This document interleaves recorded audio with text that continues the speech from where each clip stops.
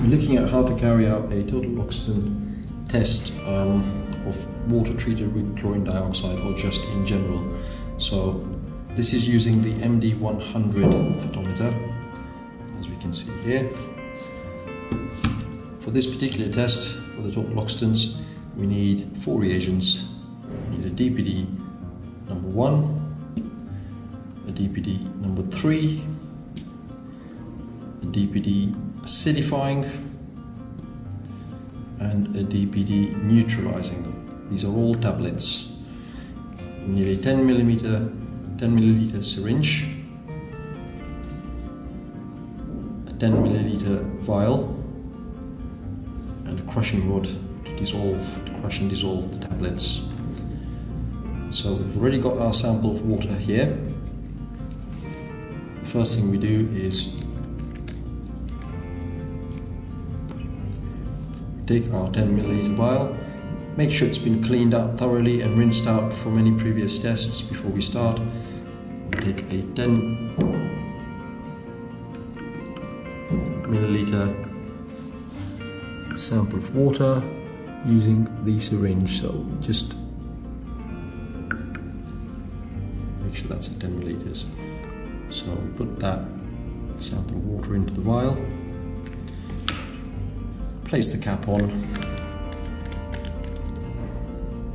make sure it's secure and tight, and using a soft cloth or a paper towel, just make sure to wipe the outside of the vial to make sure there's no water residue before we insert it into the photometer to carry out the test. So for the total oxidant test, we switch the photometer on with the on-off key, and we use the mode key to move to the CL6 program on the MD100. Place the vial into the photometer, making sure to line up the arrows on the vial and the photometer itself, and we press the 0 key. The photometer will now blank the sample,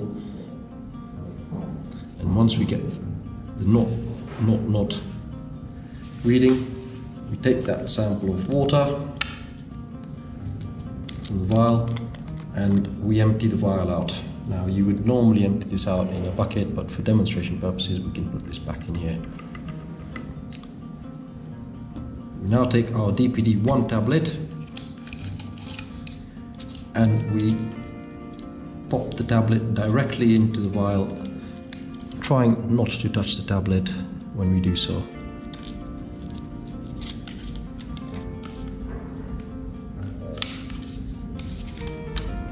Using the crushing rod, gently crush the tablet down.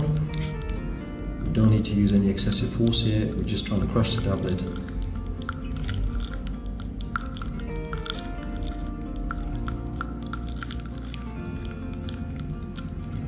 Leave the stirring rod in there for the time being. Now take some water using the R syringe, and this time we need to fill that vial up to the 10 milliliter mark, so we put some water in there. We can now take that syringe out, get rid of any undissolved, any tablet that's stuck on it, place that to the side, fill that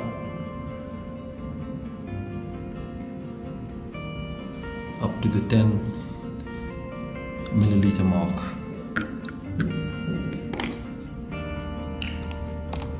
Now close that vial up and we gently invert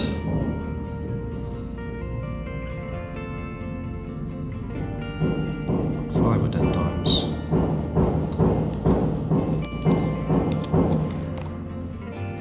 Take the cap off. Now we need to add a DPD-3 tablet, and in the same way try to do this without dropping the tablet on the side and straight into the actual vial itself. There we go. Take the crushing rod and once again just gently crush the tablet, swirl, crush, swirl, and Try and dissolve as much of that tablet as you possibly can. Take the stirring rod out. Place the cap on it. But 5 or 10 times.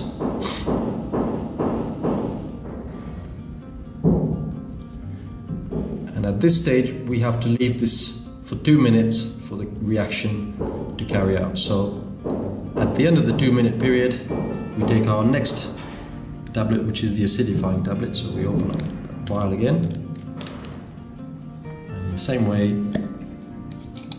pop the tablet directly into the cell.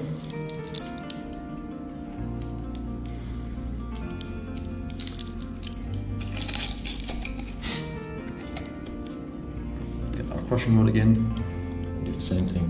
So crush that tablet gently so as not to create any air bubbles.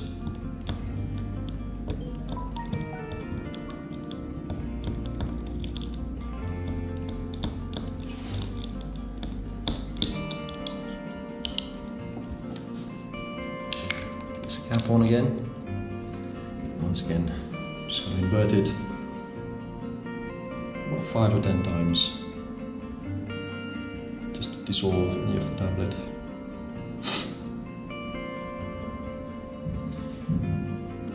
Once again, at this stage, we've got to leave this for another 2-minute reaction period. And at the end of that 2-minute period, we end up placing our final tablet, which is the DPD neutralizing tablet. So we get the tablet out. And we add that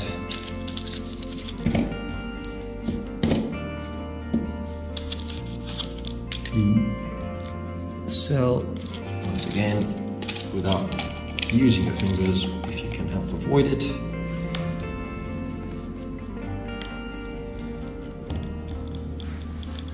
Some of these tablets can be harder to crush than others, but you have to avoid trying to hit them too hard and generating some air.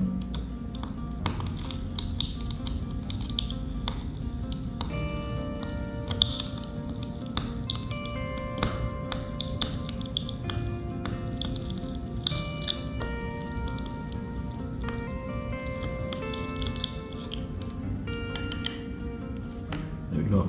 Now at this stage, we don't need to wait for a 2-minute period, we can go straight in and do our test. So we can cap that, invert that again 5 or 10 times.